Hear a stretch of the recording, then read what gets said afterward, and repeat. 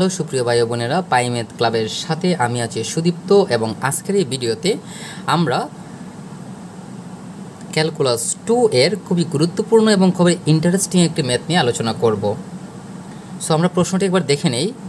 দেখাও যে f of x equal to modulus of x plus modulus of x minus 1 ফাংশনটি x equal to 1 বিন্দুতে অবিচ্ছিন্ন কিন্তু অন্তরীকরণযোগ্য নয়। তো এই ফাংশনটি একটু ভালো করে লক্ষ্য করেন। এখানে যে ফাংশনটি আপনারা দেখতে পাচ্ছেন, আপনাদের মনে হয়তো এই প্রশ্নটি আসছে যে এই ফাংশনটিকে আমরা সমাধান কিভাবে করব, কারণ এখানে না আছে কোনো শর্ত, না আছে কোনো কন্ডিশন। সো এই সমস্যাটির সমাধানের জন্য আমরা একটি ইউনিক টেকনিক প্রয়োগ করব। সো আমি এখানে দেখতে পাচ্ছেন আপনারা স্ক্রিনের মধ্যে আমি একটি ইউনিক টেকনিক লিখে দিয়েছি।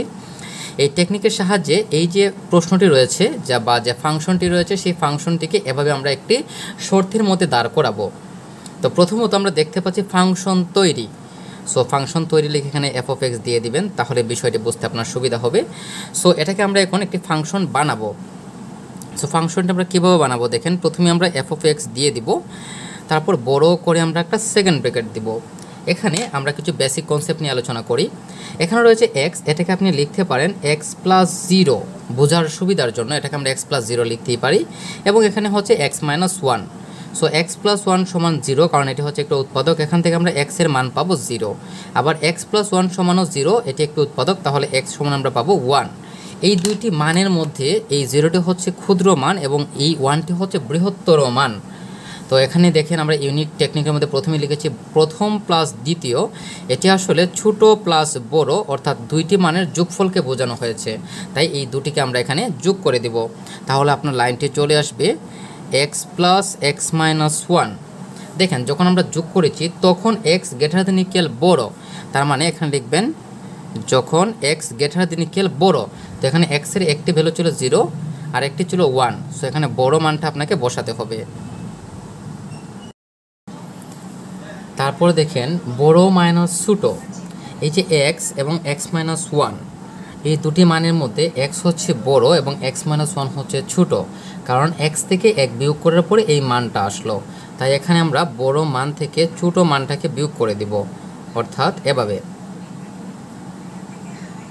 যখন ছোট লেস দেন ইকুয়াল x। তো এখানে ছোট ভ্যালু হচ্ছে 0, কারণ এখানে x এর সাথে 0 রয়েছে।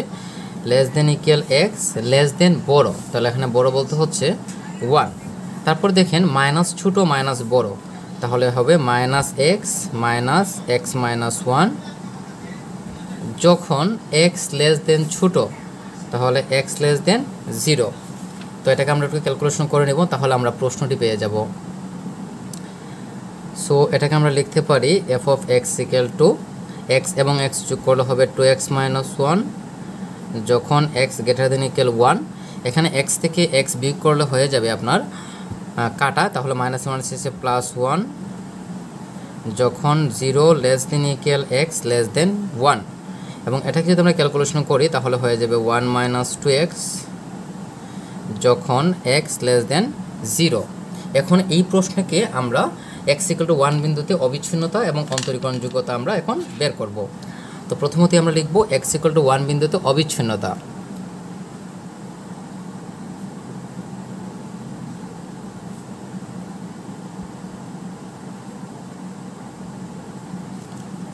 x ইকুয়াল টু 1 বিন্দুতে আমরা অবিচ্ছিন্নতা আলোচনা করব। তো প্রথমতই আমরা লিখব লিমিট h টেন্ডস টু 1, কারণ এখানে আমরা 1 বিন্দুতে আলোচনা করব। এখন লিখব 1 plus f of x limit h tends to 1 plus. এখন দেখতে হবে যে x এর মান 1 থেকে বড় কোন কন্ডিশনের মধ্যে রয়েছে। তো আমরা দেখতে পাচ্ছি এখানে x এর মান 1 থেকে বড় রয়েছে 2x মাইনাস 1 এর মধ্যে। সো এখানে আমরা লিখিয়ে দিব 2x মাইনাস 1। এখন x এর জায়গায় জাস্ট আপনি 1 বসিয়ে দিবেন, তাহলে হয়ে যাবে 2 into 1 minus 1, that means 1। So আমরা এখান থেকে যে মানটি পেলাম সেটা হচ্ছে 1। এখন আপনি লিখবেন limit h tends to 1 minus f of x equal to হচ্ছে limit h tends to 1 minus. এখন দেখেন x এর মান 1 থেকে ছোট, x এর মান 1 থেকে ছোট রয়েছে 1 এর মধ্যে, এখানে শুধু 1ই রয়েছে। সো সরাসরি এটার মান আসবে 1। এখন দেখেন আমরা যে দুটি ভ্যালু বের করেছি, একটি হচ্ছে 1 এবং এটিও কিন্তু 1, দুটি মান যেহেতু 1, সুতরাং আমরা বলতে পারি যে x ইকুয়াল টু 1 বিন্দুতে f of x ফাংশনটি অবিচ্ছিন্ন। সো আপনি লাইনটি এখানে বসিয়ে দিবেন। সো আমরা লিখব এক্স ইকুয়াল টু 1 বিন্দুতে এফ অফ এক্স ফাংশন অবিচ্ছিন্ন।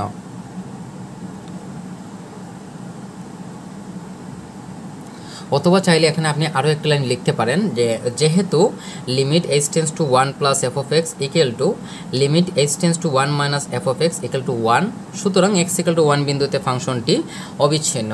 এখন আমরা দেখাবো যে এক্স ইকুয়াল টু 1 বিন্দুতে যে ফাংশনটি অন্তরীকরণযোগ্য নয় সেই বিষয়টি এখন আপনাকে দেখাতে হবে। তো আমরা লিখব এক্স ইকুয়াল টু 1 বিন্দুতে অন্তরীকরণ যোগ্যতা, অথবা আপনি সরাসরি লিখতে পারেন অন্তরীকরণ যোগ্যতা।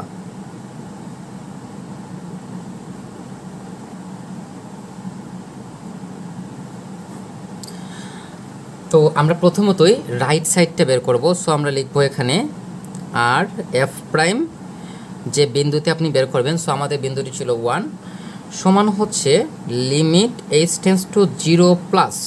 দেখেন এখানে জিরোটা কিন্তু সবসময়ই হবে, এখানে আর থাকলে প্লাস এবং এল থাকলে হবে মাইনাস। তারপর আমরা সূত্রটি বসিয়ে দেব। সূত্রের প্রথমে হচ্ছে এফ যে বিন্দুতে বের করবেন সেই বিন্দু প্লাস এইচ মাইনাস এফ যে বিন্দুতে বের করবেন সেই বিন্দু ডিভাইডেড বাই এইচ। এখন এটাকে জাস্ট আমরা ক্যালকুলেশন করে দিব। দেখেন এই যে আমরা দেখতে পাচ্ছি 1 প্লাস এক্স, এই 1 প্লাস এইচ, এই 1 প্লাস এইচকে আমরা এক্সের সাথে কম্পেয়ার করব, এবং এখানে যে দেখতে পাচ্ছি এফ অফ 1, এটি এফ অফ 1। তো এখানে দেখতে পাচ্ছি আমরা 0 থেকে বড় বলতে 1 থেকে বড়কে বোঝানো হচ্ছে। সো আমাদের যে প্রশ্নটি ছিল যে এক্সের কোন শর্তের মধ্যে এক্সের মান 1 থেকে বড়। সো আমরা যদি শর্তগুলো একবার দেখে নেই, তো আমরা দেখতে পাচ্ছি যে এক্সের মান 1 থেকে বড় রয়েছে আমাদের প্রথম শর্তের মধ্যে, অর্থাৎ প্রথম শর্তের মধ্যে যখন এক্সের মান 1 থেকে বড় বা সমান তখন এফ অফ এক্সের মান হচ্ছে 2x মাইনাস 1। সো আপনি এখানে বসিয়ে দিবেন 2x মাইনাস 1। সো আমরা লিখব এখানে 2x, এখানে x বলতে হচ্ছে 1 প্লাস এইচ মাইনাস 1।